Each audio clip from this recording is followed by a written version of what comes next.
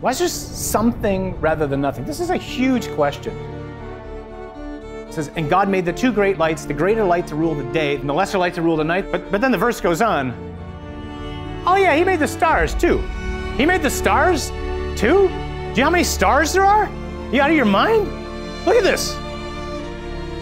Those aren't stars. Those are galaxies. We live in a galaxy with roughly 100 billion stars in it. There are something like 2 trillion galaxies in the universe. How big is the universe?